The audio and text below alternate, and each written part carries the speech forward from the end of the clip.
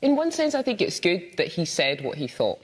And the reason why I think it is good, because there does seem to be a sort of what I would call almost collective amnesia about how it is that people of colour kind of came to certain parts of the world. What did you make of that? I think that's pretty ridiculous, I've got to be honest with you. I think there is an issue that there's an elephant in the room, right? And the elephant in the room is the transatlantic slave trade and colonialism, which nobody ever wants to talk about, despite the fact that it's one of the most significant and horrifying points in history, probably in the entire existence of human. None of those people were ever compensated in any way whatsoever. In fact, what happened was the governments, even in the United Kingdom, actually compensated the slave owners as opposed to the people who were enslaved.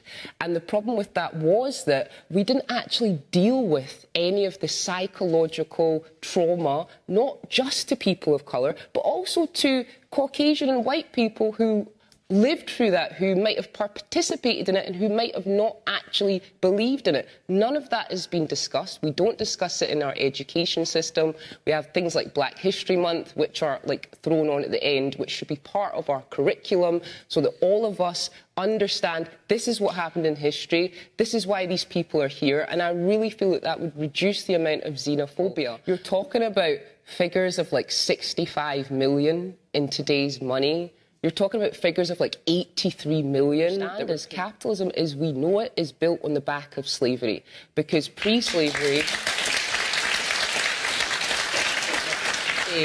in the 17th century, things like banking really only existed in London. It didn't really exist outside of that, and it was actually invented for merchants and for traders because they needed to borrow to be able to go and exploit human labour.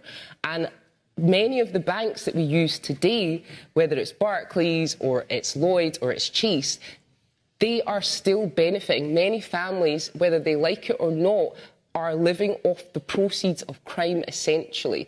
So the reason why I mention this is because I don't believe that human beings in their nature are born to be bad people or are born to be horrible people. I think that a lot of the time, the fact that the governments and the people that control us to a certain extent have chosen to kind of operate this collective amnesia and not educate us properly on what has happened, how it's happened and how it's affected people has actually led to this vilification of people of colour, which we still live with till this day.